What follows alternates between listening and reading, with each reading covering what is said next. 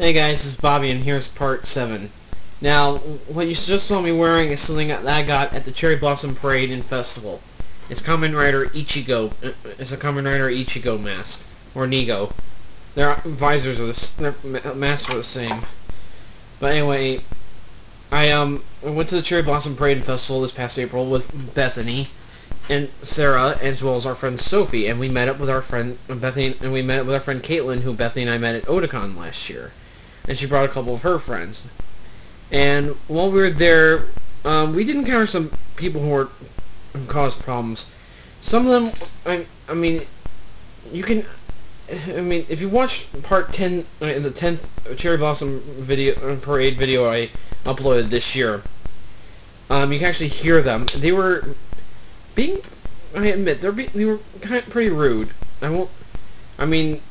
I tagged, when I upload the videos on the Facebook, I was listening and I realized that I did get some of it, some of the complaining about like my book bag scratching them when I was filming and taking pictures, so I couldn't really control what my book bag was touching, what my book bag was doing, and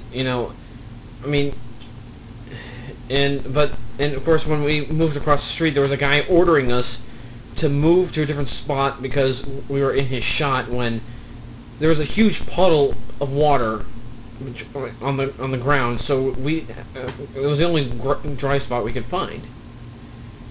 But the parade was good. But before it ended, we decided to just go to the festival, and of course, we saw some Kyoryuger masks, which I was hoping to get one, but I got this first, and then when I said I'd go and get it and get the Kyoryu green one, they didn't have it. But anyway, the festival was fun. In fact, we ran into somebody from Otakon who cosplays as Shotaro Hidari from Kamen Rider Double. And I saw a ton of Mustangs that day. I just can't remember exactly how many. And we went to look for the cherry blossoms, but we got lost. And Caitlin had realized she lost something, and we went back to the festival and got it. And eventually, we all went our separate ways. And it was a fun day, and I can't wait for next year. And in fact, Caitlin triggered and sparked an interest of something in me, and that is Ultraman, which I've been a tokusatsu hero that I've been a fan of off and on for about 20 years. I've become a really big fan now, with the fact that I created an Ultraman Facebook group, and I've watched the first 11 episodes of Mebius and the first episode of Cosmos and 7 episodes of Gaia, and I'm hoping to watch more. And also, but yeah, thanks, Caitlin. And I didn't mean to complain about what happened at the parade. It's just the fact that we weren't doing anything wrong, and we were getting disrespected by people, and it was just not nice. Now I want to talk about something else. I want to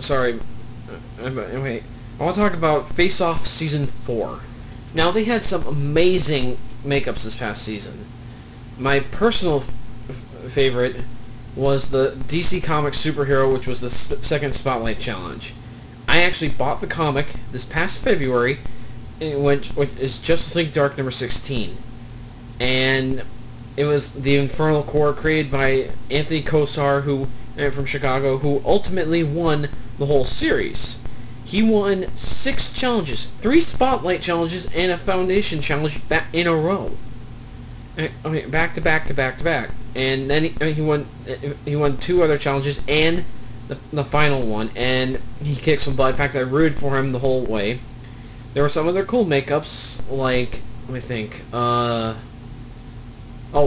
multi-headed giant challenge for Jack the Giant Slayer. And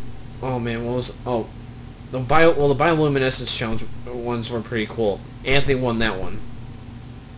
Oh, the candy challenge, that was a good one. Chris won that one, and of course. But anyway, it was an amazing season. I can't wait for season 5, which airs next week. And you know what? I actually recently got an idea for Face Off, for a really good idea for a Spotlight challenge. And if anybody knows where how I could maybe submit this idea to the people at Sci-Fi or the producers of Face Off, please let me know. I'd be really, really grateful, because it kind of pertains to something that I'm somewhat good at, and a thing I'm not very good at. But overall, like I said, overall, this Face Off Season 4 was awesome. Can't wait for 5. This ends Part 7.